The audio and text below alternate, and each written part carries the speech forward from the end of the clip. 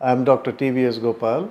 I am the Clinical Director of the Department of Anesthesiology, Surgical Intensive Care and Acute Pain Management at this institution. Broadly speaking, there are two types of anesthesia.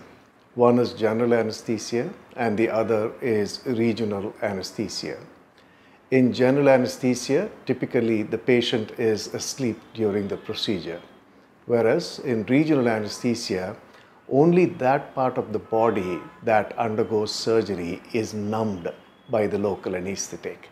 This can be in the form of a spinal injection, an epidural injection, or a peripheral nerve block.